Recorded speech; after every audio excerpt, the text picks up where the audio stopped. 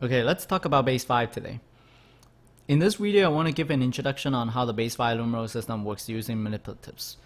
And before we actually get into the numeral system, I want to start with something that we're all familiar with so that it's easier for us to make connections later on.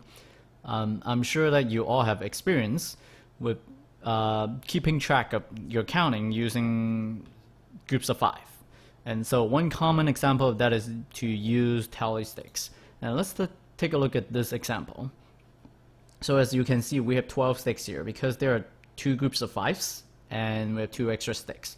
So now by just looking at the symbols, right, or the sticks, then you can already tell that we have 12 sticks. But instead of saying 12 sticks, sometimes you would probably say something like 2 groups of 5s and 2 more sticks. And either way, you are going to have the same number. We have 12 sticks in total. And why do we care about this? Because we want to refer this or connect this with the base 5.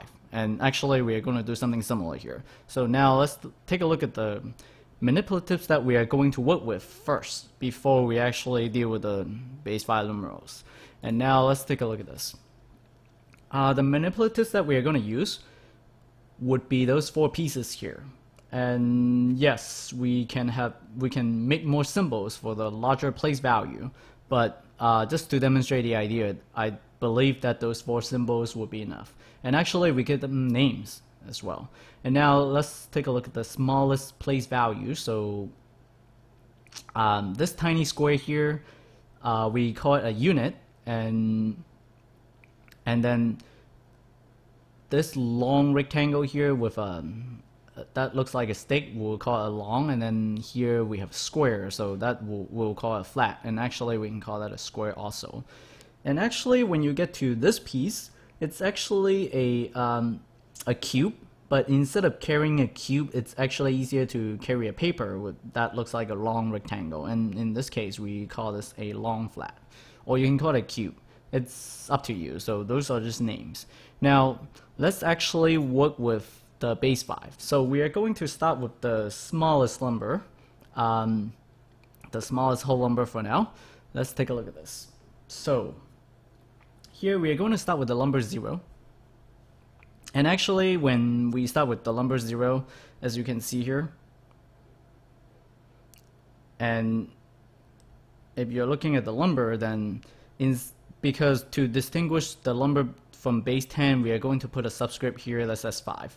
And also you can do something like this. We'll put a tiny 5 here, but sometimes when we write a 5 too large, then it will cause confusion, so I prefer writing it this way. But it's up to you. So now the 0. Now how do we use the manipulatives to represent this number? Actually you cannot, because 0 means that there is nothing, so we are not going to put down anything here, so that's just 0. Now if you go to the next number, then that's 1 base 5, right? That's the next whole number. And here we are going to use 1 unit to represent that number, so we are going to say we have 1 unit here, right?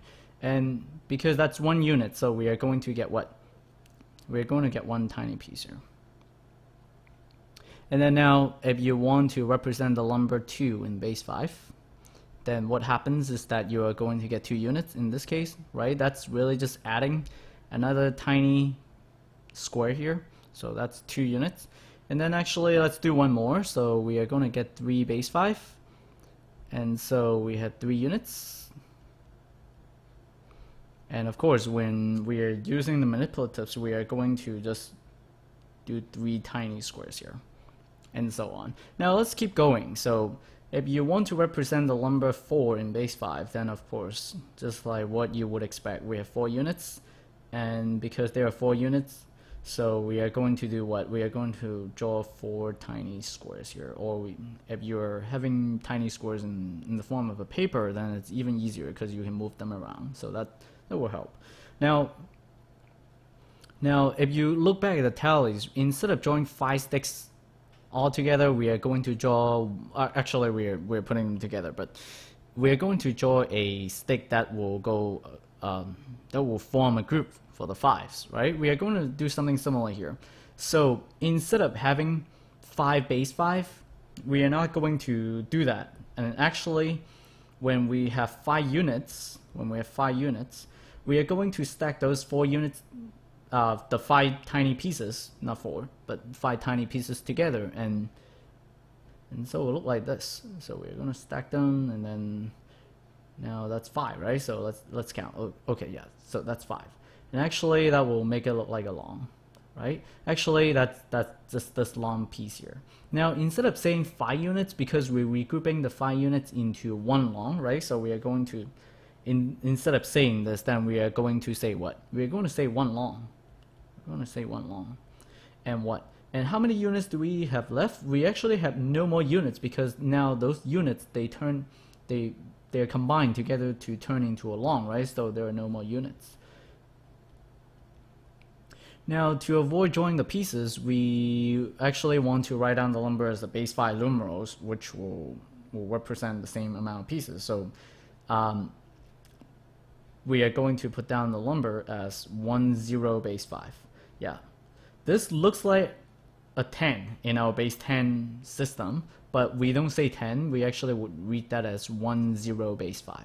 And what happens is this one right here, it represents there is one long, and that 0 right here, it represents that there are 0 units. We are going to talk more about this. We are going to introduce how to go from longs to flats and how to go from flats to long flats, but that will be in the next video. Thank you for watching this one.